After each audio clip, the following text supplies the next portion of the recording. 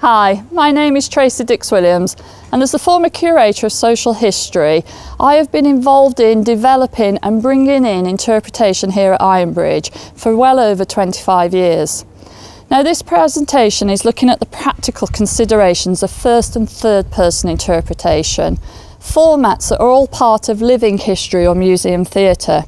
And it's really important to note, just like history itself, these formats don't all sit in neat little spheres. There can be wide-ranging uses of it, and it is styles that have been developed, and you need to be very sure of how you are going to present your history and in what format you're going to use to best present this. Ironbridge has a long history of using both first and third person interpretation as part of its daily offer at its Bliss Hill Victorian town. Bliss Hill shows what life was like in a coal mining town at the turn of the 19th century. It does this by inhabiting the original buildings, which have been rebuilt on site with typical objects and artefacts of the time, and costumed staff and volunteers who welcome the visitors and explain about the works and lifestyles which would have gone on in these buildings. The development of living history has been sporadic, especially in the UK, and only in recent years there has been a focused attempt to codify it and to bring sense to what many individual practitioners were undertaking and developing to suit their own requirements. Professor Stacey Roth, in her book Past into Present, pulled together a very useful glossary of the more evident styles, and more recently IMTAL have published a very succinct view of what is interpretation on their website. There are also some great publications and articles available which have moved the focus away from the debate of the appropriateness of the format to concentrate more on the use and positive outcomes, such as the extensive study, Performance, Learning and Heritage, undertaken by the Centre for Applied Theatre Research at the University of Manchester. This investigated and evaluated a range of case studies over 3 years. Living history as a tool to aid museum interpretation has grown in use in the UK since the early 90s, but it's fair to say it has not been a peaceful growth. It does have quite a contentious past, and many negative views have been expressed regarding it, from concerns of Disneyfication to Blackadder history to outright discuss that any sort of theatrics and spectacle should have a place within a museum learning environment. It is a format which has been easy to criticise and harder to applaud. The initial scepticism and sporadic approach has made people wary and defensive when coming out in support of it. Plus, even today, it is a movement which is still in its early years, and so its impact and benefits are still under-researched, much less published or shared widely. Here at Ironbridge, we are not saying we are the best at living history, or that we've always got it right. As you will hear later, we have made a number of mistakes, but we do have a long history in using it. We have a clear understanding of how it sits in our museum-wide interpretation strategy, and we continually review it and its contents to ensure it aligns with and fully supports the ethos of the site. Open-air museums have particularly embraced living history, and there are many examples of it being used to educate and engage people, from as early as the 1850s. But the more formal approach to developing an open-air museum and incorporating living history as a tool for engagement in its own right can be seen with the development of Skansen in 1891. Arthur Hazelius was a Swedish teacher and folklorist who as early as 1870 was rescuing the buildings, artefacts, clothing, tools and machinery of a fast disappearing rural lifestyle in Sweden.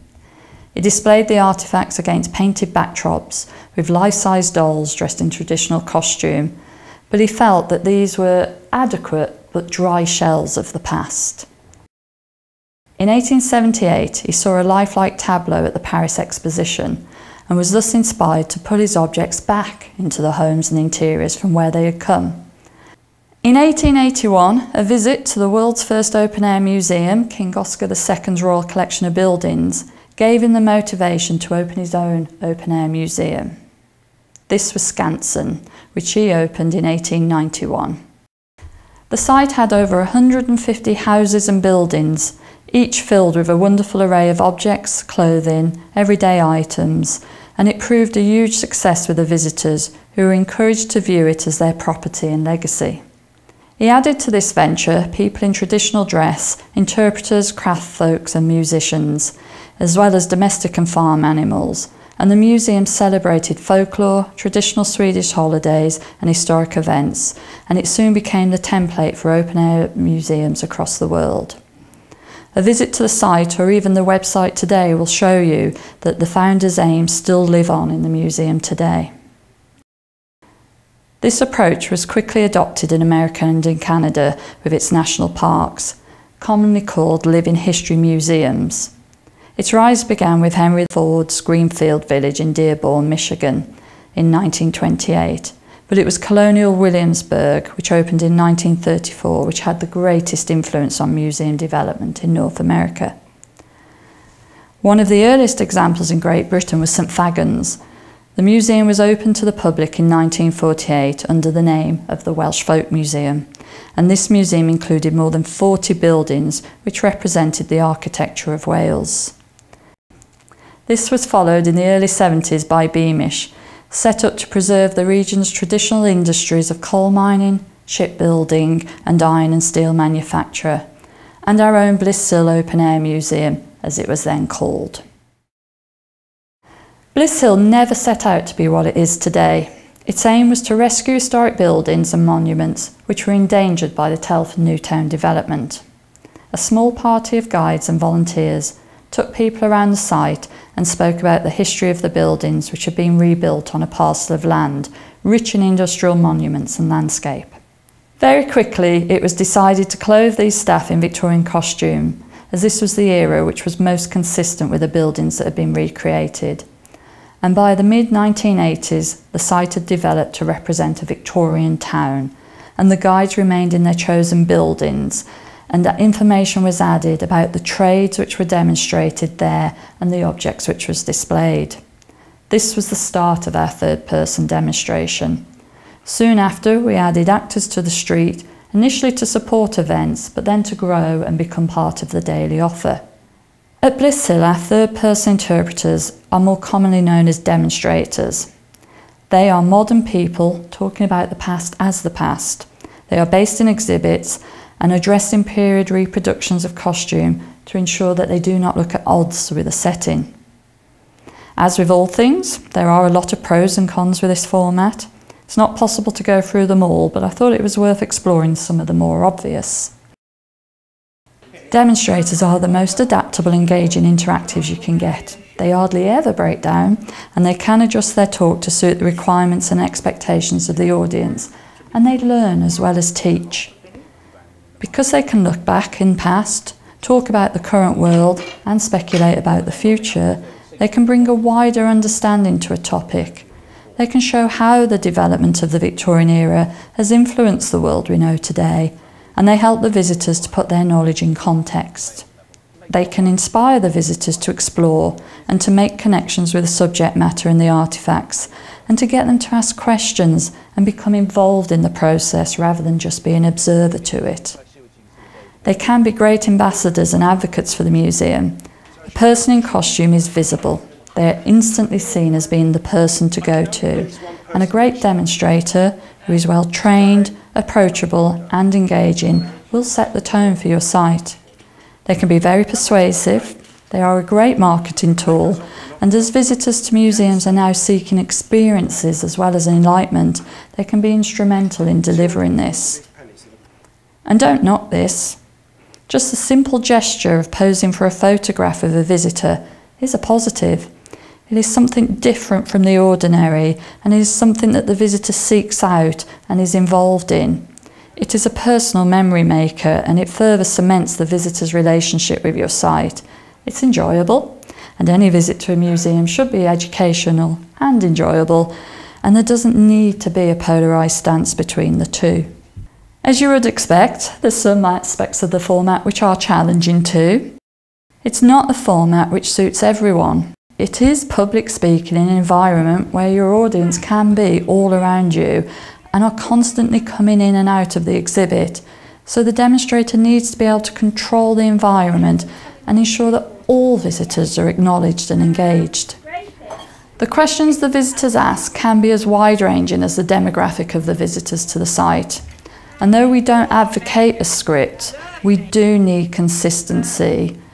Our demonstrators operate across every day of the week and in a number of exhibits, and we need to be consistent in what we are telling our visitors, especially where school parties are involved and especially if they have worksheets. To ensure this, we provide demonstrator information sheets at induction. These contain information about the buildings and key facts about the trade in which is being demonstrated. Staff and volunteers spend time in exhibits, being mentored by experienced staff, and as their knowledge and confidence grows, so their talk expands, under the direction of a curatorial team and our duty officer, who ensure that the day-to-day offer is as we require it. It can be a big investment developing third-person demonstrations, and costume's a big part of that, and we will talk about that a little later, but it's a lot of money to produce a complete outfit for someone. We usually know within a couple of weeks if demonstrators are going to stay with us because it is such an unusual role. But on top of all of that, we have to do a lot of customer service training. We do training in performance skills. And in addition, a lot of our demonstrators have to make something in their exhibits. So we have to teach them all the traditional skills and crafts too. And it can take a while to teach someone to be a Victorian ironworker or a foundryman.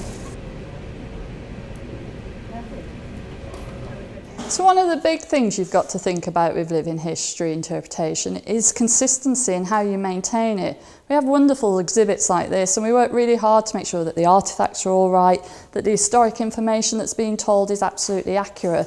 But sometimes it can be the little details that will let it down as well. And even the best of demonstrators can sometimes get a bit forgetful and bring in modern elements without thinking, such as the mugs. Tony? Sorry. The visitors really want to catch you out.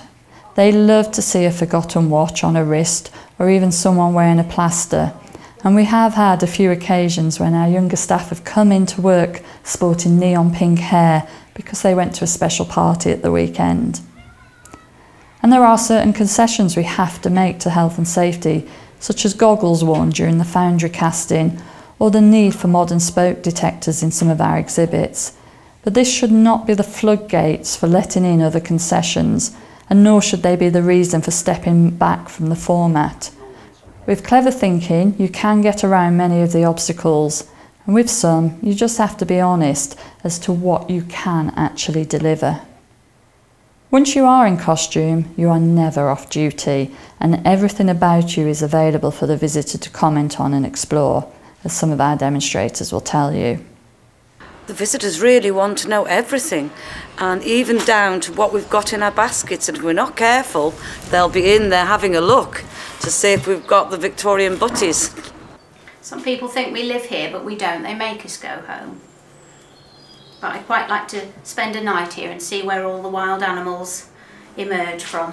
People come in and say, "Oh, this is a lovely job, sitting by the fire all day."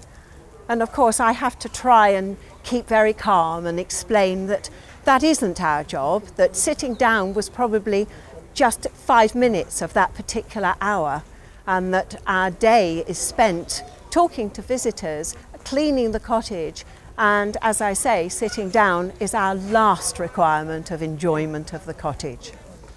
Once I was walking past a gentleman visitor as the headmistress, and he went, "Excuse me, that's not Victorian perfume, that smells like my wife's perfume, Givenchy."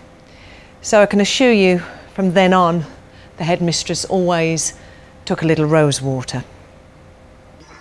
Hello, I'm Jill Jordan. I'm the Managing Director of Sundial Theatre. We're a group of professional actors, musicians and historic reenactors, and we've been providing first-person interpretation here at Bliss Hill for over 15 years.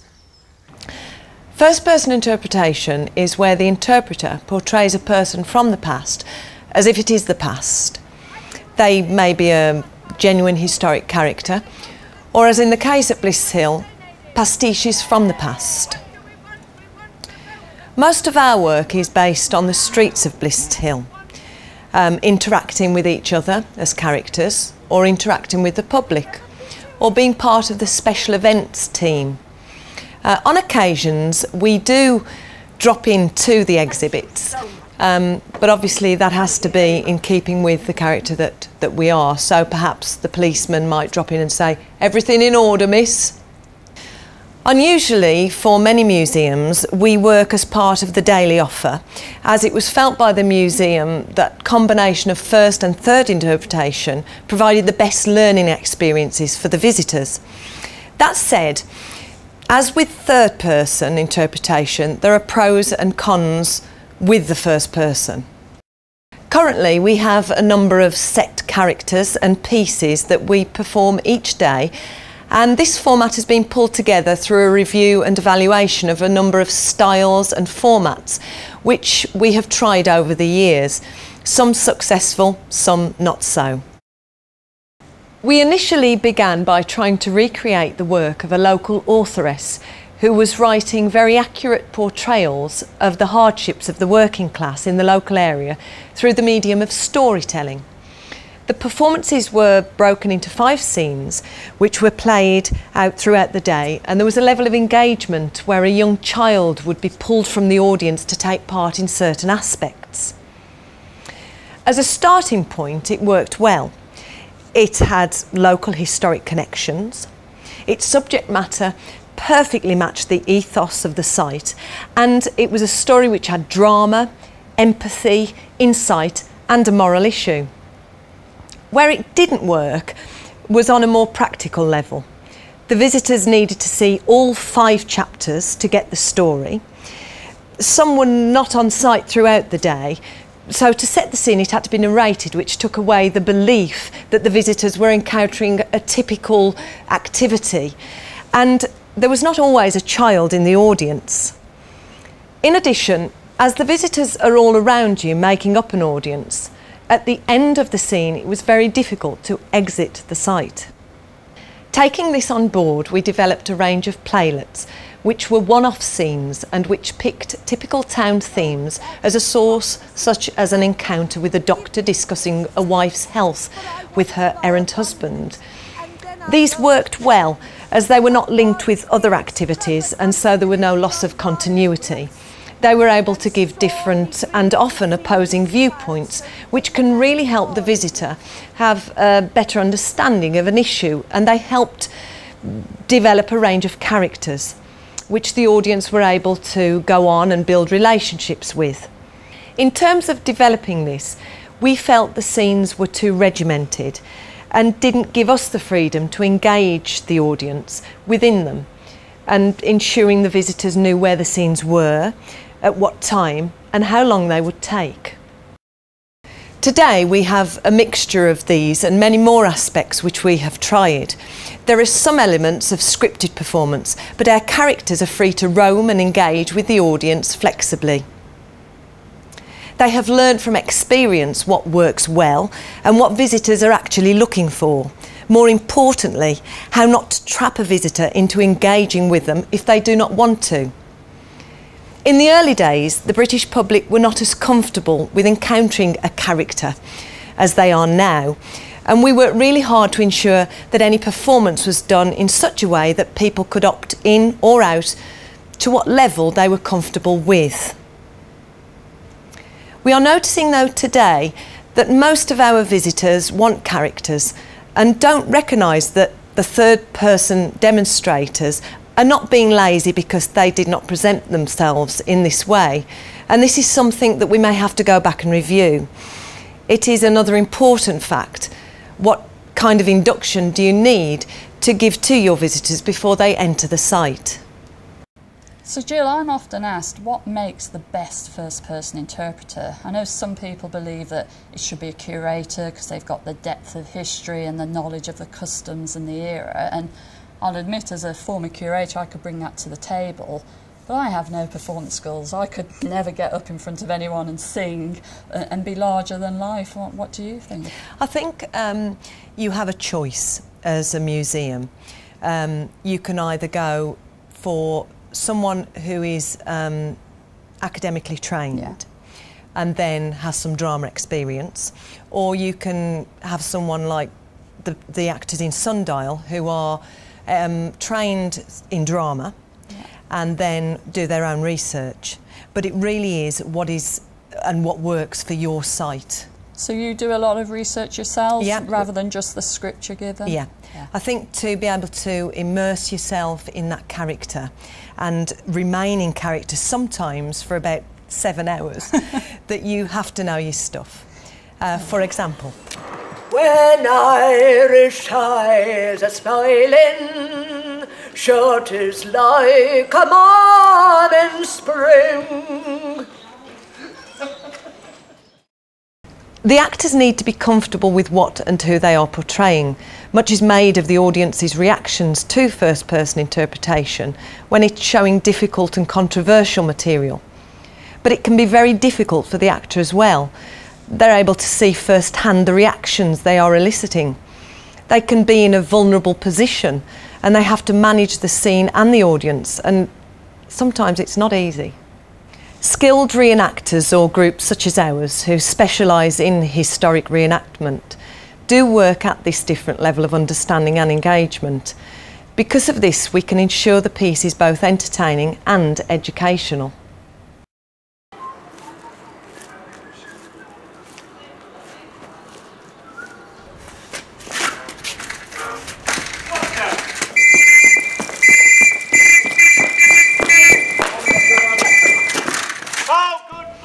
The bicycle stealing scene is a very popular part of the day, which, due to the movement of the policeman chasing the robber and the noise it generates, it quickly attracts a crowd. For many, they will simply enjoy the scene, take lots of photos of the policeman and be entertained. But this should not mask how much information is being imparted or the skill which is being used in presenting it. You hear all sorts of information about the costs of bikes, the fact that it is part of the kit the policeman is issued with to do his job, what the penalty was for stealing, and even the pride the policeman has in his role. In terms of performance, the audience are all engaged. They may not know it, but they're taking the information in, and the team have developed a very fun but memorable way of exiting the stage. And you lot move along as well. What do you think this is, for goodness sake? What the world's coming to. Juvenile delinquency. By shouting at the audience, they're all suddenly part of it. It's really interesting to note too how much being a part of this can be confidence building. Morris, the would-be robber, is quite a timid man and part of the third-person interpretation team at the museum. He's not trained in any way, but he's developed this sketch with the policeman. Throw away the key, Constable, not my mother! Oh yes, I'm going to tell your mother what you've done, and when you get home she'll give you a sight more of what I'm going to give you the start of now. Ow! So, Jill, your characters today are quite free-roaming, I gather. Yes. Is there ever a time when you need to script them? Yeah, there are occasions. As I said, special events, they often have to be scripted if we're adapting a book. Okay. Or on one occasion we did an event called The Big Draw, where we were looking at pre-Raphaelite art, and we had a wonderful script all about the artists. It had to be accurate and pertinent to the time. Do you find that more stressful playing real characters who lived, or do you prefer the free roaming? I like both. Yeah. Obviously with the real characters you really do have to know the information. So people always think first person is like the sexier format to use. Would you agree? I do agree. Obviously. Whereas, you know, from my point, no disrespect to yourself, but third person just lets you have a wider context. So do you think that's why the strength of Ironbridge is that it uses both? Yeah, I think they've got the best of both worlds. The music hall, again, on the face of it, may seem like pure entertainment, but this is giving visitors unique opportunities to engage and experience, and at a time when visitors are looking for enlightenment and experience from their museum visits, this really works well. It works for those involved, but it's adding another layer to the backdrop and sensory perception of those not in the pub, but who may be hearing the singing floating through the air. Another popular outcome of this is school groups. They all gather round the window learning perhaps Sons of the Sea. And imagine if these children went home after their trip to Bliss Hill, bobbing and singing the Sons of the Sea song to their grandparents and their parents. What a wonderful learning outcome that would be. As I mentioned, there are some different formats which can be used by museums. Second person is a newer format which involves the visitor being engaged in the interpretation rather than just being an observer to it. This can be either as themselves, as modern people, or by assuming their role as an historic character, such as the Follow the North Star programme at Conner Prairie, an interactive history park in Indiana. Here, visitors pretend to be fugitive slaves as a way of learning about the Underground Railroad. This has been brought in after an extensive review of what people were learning and how engaged they were with the museum and its collections. Now, evidence shows that this style of interaction and participation really does help to set the information in the visitors' minds, and that for many it really does help them recall the facts, remember the sites and the artefacts, and it can greatly enhance people's understanding of the heritage portrayed, especially when making an emotional response to it, and this increases their desire to repeat the experience. Many educators support role-playing as a way for visitors to learn by doing, but be sure of what you want the outcome of this to be. Allowing people to think critically about history and make personal connections between history and their own lives is a great tool. But allowing visitors to portray prominent historic figures and to make their own choices and to even change the outcome of historic fact can cause confusion and a flawed understanding if it's not carefully managed. So I believe our use of living history interpretation allows Bliss Hill to be a site that just interprets to all the senses. It is all around you. You hear the historic facts that are being told to you, but you also hear the noise of the machinery and the equipment that's being used.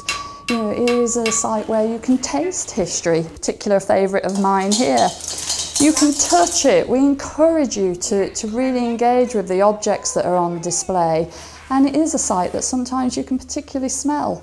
But it all works together to make a 360-degree sensory interpretation that fully engages you in its offer. For me, another great output is what I call the onion scenario. The demonstrator can pull an object in context. For example, this flat iron.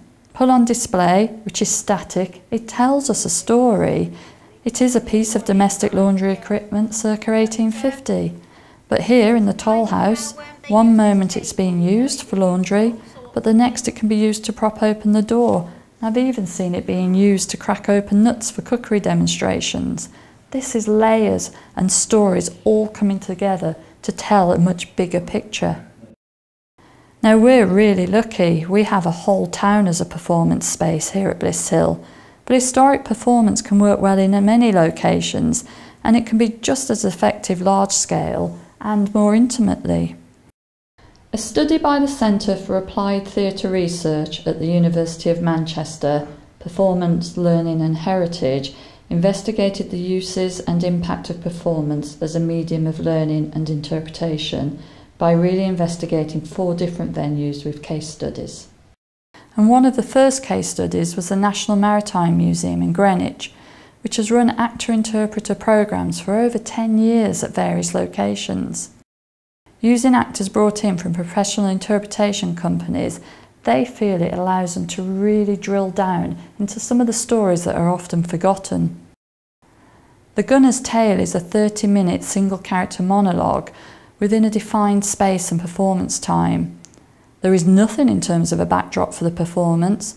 A sailcloth is laid on the floor to mark where the area is, and the audience are invited to sit or stand around the space as they feel fit. This simplicity does not detract in any way from the audience engagement and learning. Evidence from the study clearly showed that the audience related positively to the character and that history really was brought alive, and that they were able to connect to it in a personal way, and that for some, in a way that they just had not expected. They connected with the struggles and the lifestyles of the character, and they empathised. Empathy can be a powerful tool, especially when introducing characters into performance, but care must be taken. PLH also identified in their case studies an empathy paradox, where visitors can gain such a sense of empathy for a character that they lose sight of the bigger picture and the historical context. In part, this can be countered by the appropriate framing and opportunities to reflect with an out-of-role question and answer session. This is hard to control, and it is a theme echoed by Nicole Moore, a public historian and consultant who specialises in interpreting slave life in the USA. She is keen that, having engaged with an encounter, the visitor does not simply walk away saying what a shame it is that that person is portraying a slave, or how awful it was that slavery happened, but that they do put themselves into the historic context of the moment and realise what it was like, and do actually examine their responses to it. To go beyond thinking that if they had been there, they would have helped the slaves to escape or brought them and set them free. She wants them to really question the time and the attitudes, and to consider if these actions were indeed feasible, or if they would have actually made any difference. Would they, in reality, have risked their own freedom to do this? And are they considering all the implications it would have had for them and their family? This is a consciousness that she believes brings a teachable moment in interpretation. The most visible aspect of first and third person interpretation is the costume. Yet it is something which can be so easy to get wrong, and we have found over the years that visitors are getting more aware of period costume and how it should look, and they are less forgiving when it is wrong. From the outset, a costume department was set up to produce our clothing to a very specific criteria.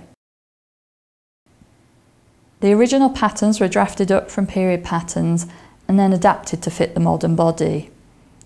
This ensured we kept lots of the details, such as the curved seams in the shoulders and arms, and the correct goring on skirts, and the really fiddly and difficult to do plackets in men's shirts. We used a number of sources, such as the Tailor and Cutter books, 1890 school lesson plans for dressmaking, and we copied a lot of items from our original costume collection. The bulk of the clothing we produce is what we term working class, and it is from around 1890 to 1910 in style. We produce all the clothing for the staff on site to ensure that we do maintain the standards. This is a big investment financially and in terms of time, and it is something you need to think about if you're going to explore this avenue.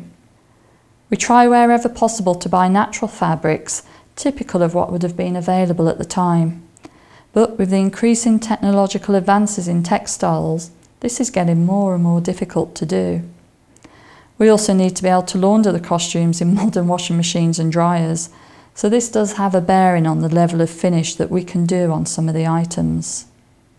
As living history has increased in popularity, there are now a number of really good outlets which you can purchase excellent quality clothing from, such as reenactors markets, our own costume project, and there's a whole range of specialist dressmakers that can be found on the internet. Well, we're really lucky here, actually, because we've got a very good library and archive that's been built up over many, many years, and that proves to be a real treasure trove of information for us. So when it comes to the exhibits and the kind of information that we give to staff, the first or third person demonstrators that we've got out in the museums, we make real use of our archival material. The old photographs, old books, records, articles, they can all help to provide us with the information we need to let people know about what life was like in the exhibits that they're working in, so that they can pass this information on to the visitors as they come in. It's really important to make use of as many different sort of types of source material as you can, from these photographs to original documents to perhaps sort of more popular history books as well. And what we do is we take that research and we condense that down into the sort of key facts about the exhibit or about the building, the structure that they're going to be working in. And then on top of that, we can sort of embellish that with some more detail, perhaps some more personal stories, so that people can actually have a hook that they can use to really engage with different people as they come in. So it's about establishing a baseline of understanding, that level of knowledge that we really need to make sure everybody's got, so they've got the right dates and the right information. But then on top of that, building up these layers of information so we can begin to bring people in with personal stories, or stories that actually might sort of appeal to particular groups of people. What you find is that you develop, or that members of staff, demonstrators, they'll develop over time a real sense of ownership about the exhibits that they're working in. And this can lead them to do sometimes an awful lot of very in-depth research. I mean, ultimately, one of the things that we talk about the most is social history. On Bliss Hill, it's about people. It's about this people story and their experience of the sort of the Industrial Revolution, this sort of late 19th century scene. And there's a lot of people very interested in family history, and family history is one of these areas that has absolutely exploded and isn't necessarily bound by the kind of the very rigid academic rules that you might find in the sort of research that people would do in universities.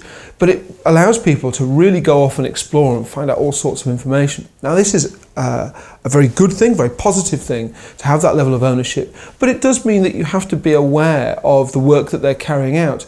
It's not about policing that work, but it's about understanding exactly which avenues it's taking those individuals down, so that you can make sure that they're perhaps not putting 2 and 2 together and making 5. But that's got to be handled quite delicately and quite gently to make sure that you don't end up putting people off carrying out this kind of research. But when it's done well, you get really enthusiastic people who can really communicate that enthusiasm to the visitors, and they have this whole range of different stories and a whole range of different sort of bits of information that they can give to the visitors when they come in. So when it works well, it's fantastic. But it does require just that little effort of sort of monitoring and making sure that people don't necessarily disappear too far off down their own track, because ultimately within the museum and the town itself of Bliss Hill, what we're trying to do is tell a coherent story. So underlying all of that, we've got these sort of key narratives that we want to get out there. So it's important that whilst these are fantastic embellishments and these wonderful sort of additional layers, it's all about the layers, it's really important that that doesn't detract from these key underlying narratives that come out throughout the town itself. We do curate the interpretation that goes in there. We curate the message that comes out, and it's really important to make sure that we retain that level of sort of integrity. If you see the newspaper headlines that we might have throughout the town, those are all headlines that are right for the period. You know, stories, local stories, national stories, international stories that come out there. It's a little thing. It goes there. We think about the typeface in which it's printed, make sure that that's one that was around at the time. We make sure that the story is right. So people might just pass by it, or they might just see it as a piece of set dressing perhaps, but it's been curated in that sense. It's been thought about from a historical perspective to make sure that it's right. I mean, of course, it is 2014. You can't stop 2014 from creeping in sometimes, be it aeroplanes overhead or whatever it might be. You know, to achieve 100% immersion in the past is going to be very difficult, nigh on impossible. But we try and make sure wherever possible that we curate all the information. We make sure that it's been checked and it's accurate, and that the messages and the narratives that go out are all in keeping with the period that we're trying to recreate.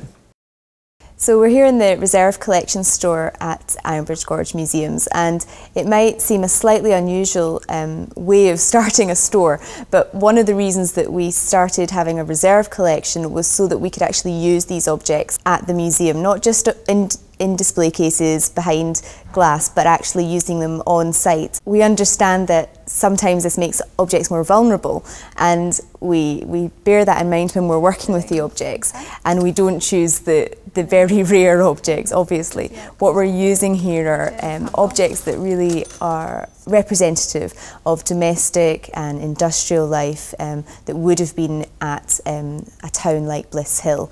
And these objects visitors can see, staff can pick them up, some of them visitors can pick up and look at more closely and really interact with the objects. And I think that's something that's so important about Bliss Hill as a museum, is that it's really about the visitors engaging with and interacting with the site as it would have been, really bringing the history to life.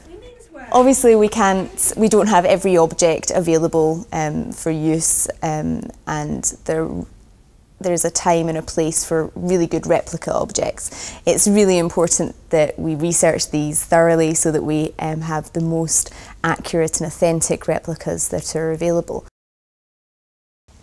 When we take objects into the collection, we of course speak to the donors when they're giving us the objects, and if it's something that we think would be useful at Bliss Hill, we would say to them and speak to them about the fact that these objects may actually be used and be touched and handled by the public, or used in a shop or in a house at Bliss Hill. It's also a real advantage for the staff and demonstrators and volunteers. It gives them an opportunity to get to grips with the real objects that would have been used at the time, and they're having to use them on a daily basis.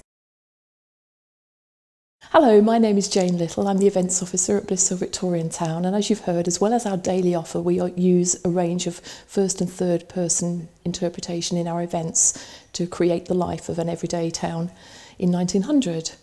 Obviously, there are different categories of events, and there are certain things that you have to do. Certain events are in the calendar, and in fact you can maintain the tradition of them by doing them every year. These are things such as Pancake Day, May Day, you've got Easter, Christmas, and bank holidays. Other events would revolve around the reality of life. That's birth, marriages and deaths. Now obviously birth is not one we can do easily. Death, not very popular, so we won't be doing that, but marriages are something that are quite easy to do, and we have done and we continue to do and change every year. Other events are things that would have happened in the time. We're set in 1900, so we celebrate Queen Victoria's birthday every year in May, and we have celebrated her Jubilee. Other events are based upon the life and culture of the time, so these can range from things like Morris dances to a town crier competition, military reenactment groups, and then literary based events which we develop with our actors here. These are based on sort of popular novels of the time, and we've done Alice in Wonderland, Treasure Island, and we're about to do Oliver Twist, and they're really, really popular. As you can imagine, some events cost very little and some can be very expensive to do, and often the reality is that an expensive event isn't actually the one that is noticed as much. The small scale events such as pancake flipping competition that we do every year is actually one of the most popular things we do and costs next to nothing to do. A few frying pans, a few pancakes, everybody's happy, and this works well because it's not just the visitors involved, it involves the staff, and wherever you can involve the staff you get a much greater reward. Weddings, which we talked about, were begun a few years ago, and we tried several ways of doing these. The first was a reenactment of a wedding that was depicted in a painting by Luke Fildes of the country wedding. This is of 1883, and we did this really, really meticulously. We researched each character, everybody had a script. We could recreate that image that people knew so well. This works, okay, but we can't do this again, so we've had to change the weddings. You can't have the same person getting married all the time, and also you do have a problem with staff. You know, they don't like seeing their partner getting married to somebody else.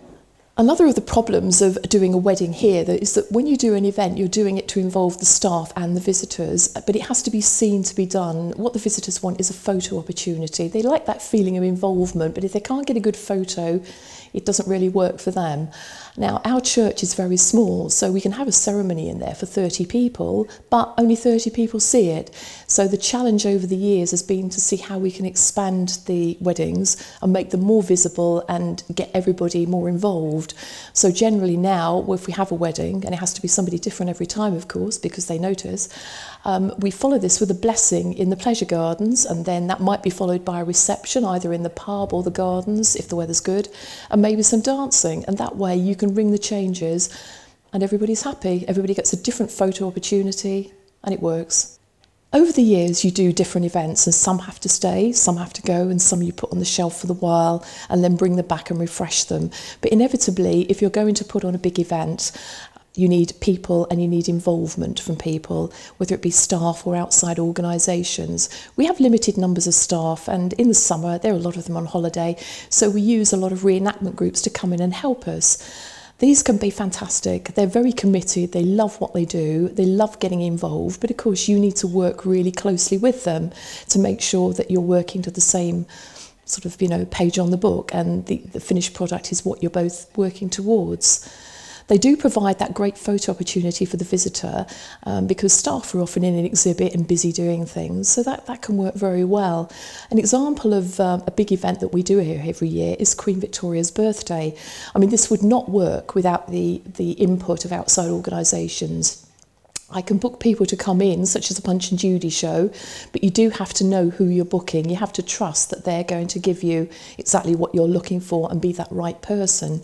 But the reenactment groups really, really add to this. The visitors love nothing better than to be in an event and be sitting next to someone in costume who will actually talk to them as well. And that interaction is worth so much. Essentially, when you're using reenactors or outside people, it's the confidence you have in them that matters. They need to like you, you need to like them, and we all need to know that we're going to get on together. And often the best way of achieving this is with tea, coffee, and a lot of cheese rolls. In conclusion, I would say that first person works really well when you reenact events. It's what the visitors expect and it's what works well with us. So as I said at the outset, it's not possible to go into all the interpretation we do at Bliss Hill, especially its first and third person interpretation.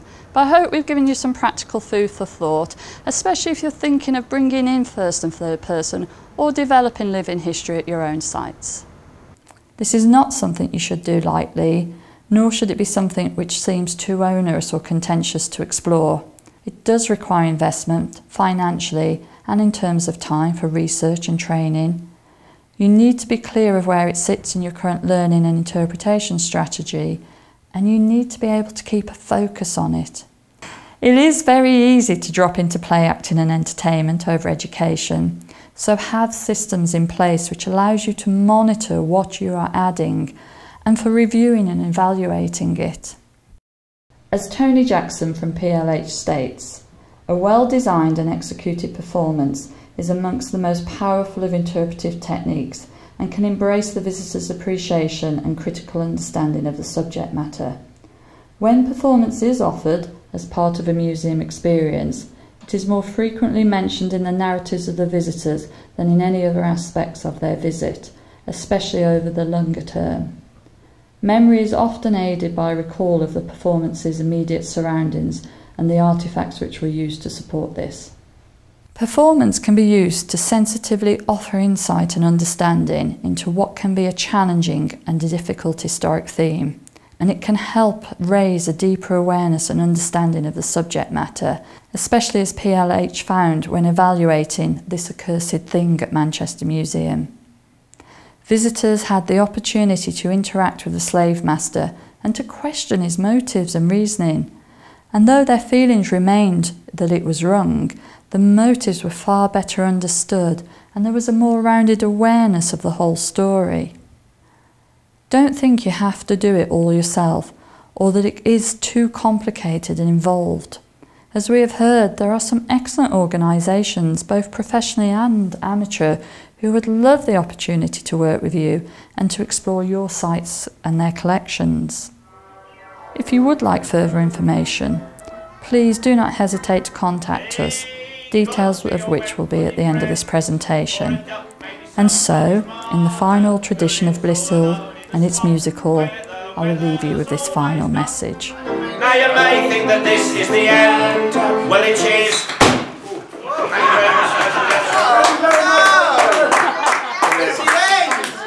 Have a lovely, lovely time here at Bristol. Thank you for watching us singing our songs. Thank you.